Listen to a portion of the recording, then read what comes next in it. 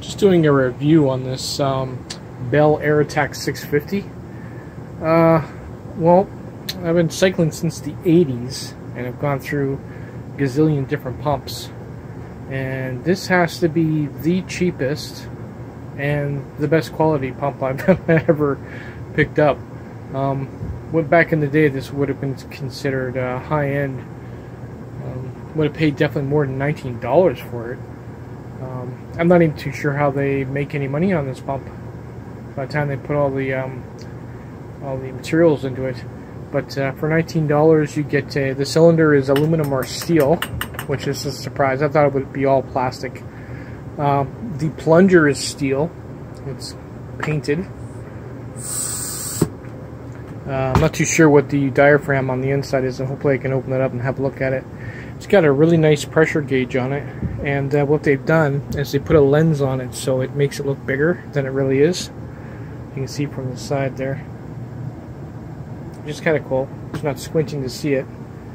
It supports Schrader and Presta, so you don't need these stupid adapters anymore. That's kind of cool. This thing is really tight, so I don't know how long that's going to last before it cracks or snaps. Well, I guess we'll find out. I'll do a follow-up on it. It comes with extra attachments that plug right onto the hose for your footballs and soccer balls and whatever you want to fill up at home. It doesn't have a braided line, which for $19 I'm not really complaining about that. Nice stick base.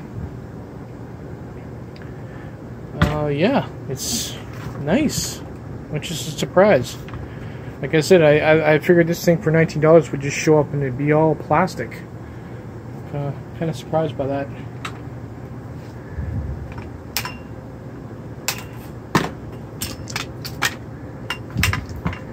I'm not too sure what this thing is. I guess if you want to hang it on the wall, I guess. I'm going to run a test on it.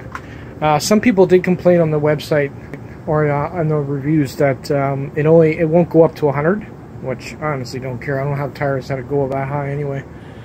It's supposed to be designed for fat tires, so I'm going to stop the video here. I'm going to see if I can get this thing open. We'll take a look at the diaphragm inside. The older ones used to use a piece of leather, which pretty much lasted forever. I'm pretty sure this is probably just plastic. Good luck trying to get that open. That thing is either glued or what, I don't know, but it will not move.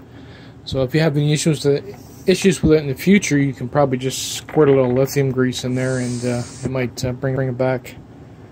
But for now, we're going to leave it the way it is. I'm going to try it on the bike and see how it works. Not too sure how accurate that meter is, but filling it's pretty straightforward.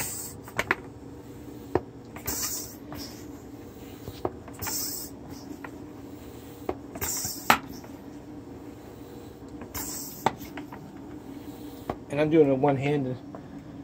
Oh yeah, it's this pump works pretty good.